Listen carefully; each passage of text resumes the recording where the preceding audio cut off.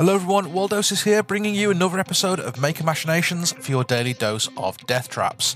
Today we're going to go into another trap deep dive, this time focusing on the cheapest damage dealing trap in the game, the corrosive cube.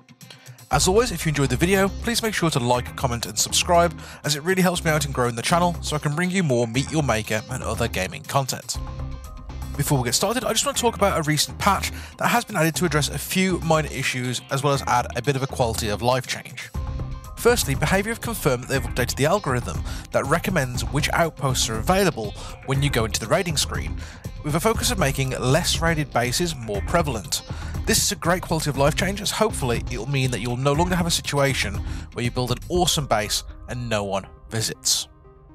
This patch also seems to have reduced the time that second wave triggers very slightly, and a couple of people have mentioned that second wave traps are spawning in and triggering a bit faster than they normally have been doing. Now, I've only run a couple of outposts since this change was made, so I haven't really had a chance to test it in full, but it was spotted by a couple of members of the community.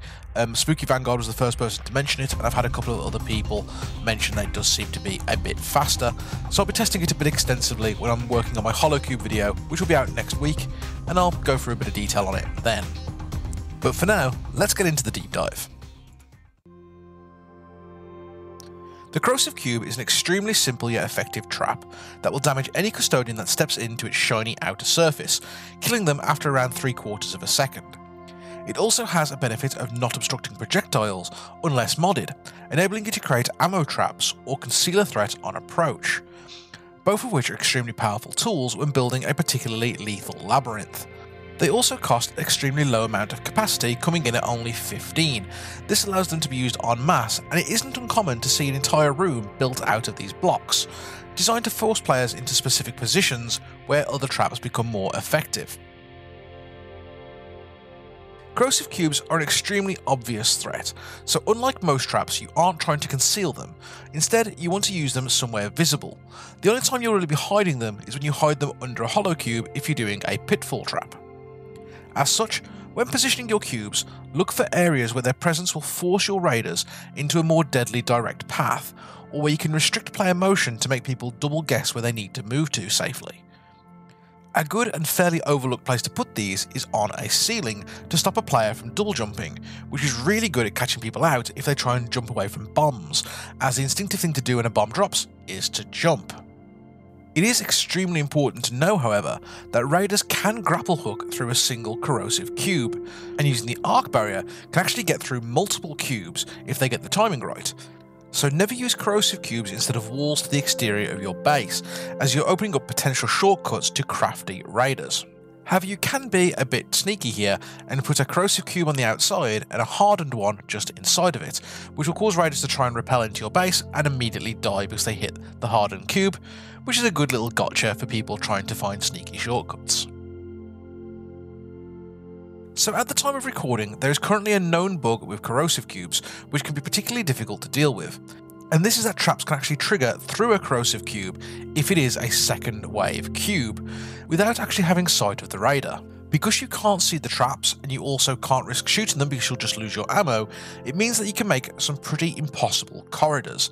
The devs have, however, said that this is unintentional and will get patched eventually, so try not to rely on this too much in your outposts, as you may find it will stop working in the near future, but currently it is a good way to create some deadly paths. Overall, take caution when using it, as it won't be valid forever. So going into mods, the corrosive cube has a few interesting and unique mods. However, due to the cube's static function, they are fairly minimal in terms of what they do, and their overall use will remain relatively the same. And the primary thing these mods change is their interaction with other traps. But let's break them all down into some detail so you can get an idea of how you may use them. So the first of the mods is Hardened. Hardened is a pretty decent and very underused mod. In fact, I've only seen 1 or 2 outposts actively use it, which is a bit of a shame, so it can be quite useful. This mod takes your corrosive cube and removes one of the core features, the ability for projectiles, guards and raiders to pass through them, and whilst that might sound like a straight downgrade, it's actually extremely powerful in certain situations, the biggest one being combining the trap with bomb dispensers or cannon backs. You see, normally bombs will fall into a corrosive cube, exploding safely in an already damaging zone. However, by adding the hardened mod, the bombs will actually bounce off the corrosive cube, meaning you can restrict players' movement with cubes they cannot pass, without taking damage that is, and then drop bombs to make it extremely difficult to clear corridor. It is important to note, however, when using this mod, that only the top and the bottom of the cube are hazardous. The side is completely safe to walk into or grapple onto. I have tried rotating the cube, but unfortunately this doesn't seem to change the orientation of these surfaces. Like all traps, the corrosive cube also has access to the second wave mod, which allows it to activate when the gem mat is collected. Now this has the benefit of giving the cube the appearance of bedrock until the second wave, meaning you can create winding corridors of these cubes that appear as a normal corridor until the second wave. This also allows you to create collapsible HRV pathways that fall away once you grab the gem mat. This is really good for making linear bases, because as long as Harvey has another way out of the outpost, you can actually collapse the path behind you, forcing a player forward, or forcing them to go backwards through a more difficult route with lava for a floor. For this to work, it's important to note that you need to make sure you have a second route for Harvey that is made out of static blocks that will not get removed when this happens, and this route needs to be longer than the other route that you've got going into the outpost that goes over the cubes, otherwise he'll automatically run and go through that original pathway. However, this is a great way of getting your players to go for an unfamiliar route out of your outpost. The next mod is Splatter, and it sounds great on paper, but I've actually noticed its impact is fairly minimal due to the prevalence of speedrunners. Splatter causes a cube to throw out a splash of acid whenever it is hit or pierced by a projectile. This travels a short distance before leaving a small patch on the ground that becomes hazardous, and whilst this isn't overly dangerous, there are a few ways of using this to slow down speedrunners, by throwing bombs into the cube and scattering lava on the ground, and I'll show an example of this when we look at some trap combinations. And the final mod is Opaque. This mod is very simple in that it makes the corrosive cube impossible to see through. However, tracking traps that have spotted you will still track you from the opposite side. This becomes very useful when using things like an iron claw or a hunter bolt trap, as they can still target you, but you can't see where they're triggered from if you've moved back around the cube. And I personally really like this combination. So let's jump over and have a look at some trap combinations. The first one is combining bombs with opaque and hardened cubes. So a combination of opaque and hardened cubes are really good for obscuring away a bomb trap, especially if you place them on the ceiling going over a ramp. This means that the bombs will drop and get dispersed, and because the player's first instinct is to jump, they will jump up into the corrosive cubes. Now, depending on the angle that they hit the corrosive cube from, you may get more power out of opaque cubes here so they can pass into the cube and take more sustained damage. However, the bombs will bounce off the hardened cubes if you want to reposition your bombs by having them bounce off the ramp and then off the ceiling. And do remember that all traps can have up to 2 mods on them at any time if you wanted to combine these two elements together. Number 2 is the Opaque Hunter. The Opaque Hunter combination was one of the first trap combinations I ever used, and it's a great noob trap. For this, simply place a bolt trap into a space that can see between 2 opaque corrosive cubes. When the raider passes over the gap, it will trigger the trap, which will then track the player through the cubes, which will take them by surprise. It is important to note, however, that if the cubes are too close to the trap, or you're in a very thin corridor, they don't have the dispersion needed to make this more effective, so you always want to make sure that there are at least 2 cubes distance between your trap and your opaque cubes. This particular trap is also very good with the new Relentless mod for the bolt trap, as the spread is over a much longer duration, which makes for a very interesting damage corridor. In at number 3 we have the Splatter Bombs.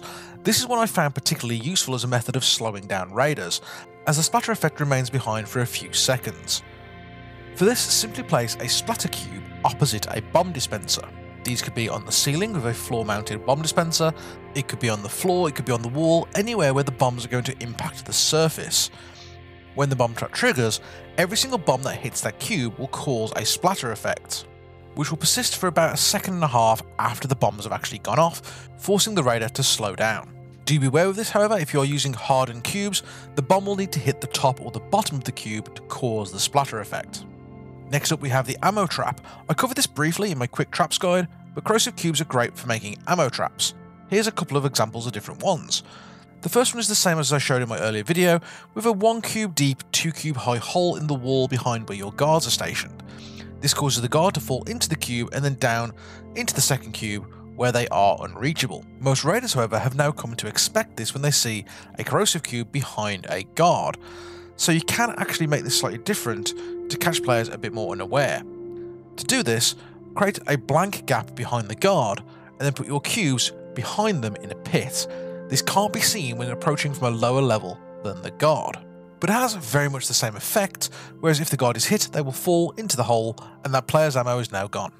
And finally, we have one of my favourite traps, the Dead Man's Drop, an absolutely disgusting trap which I can't get enough of.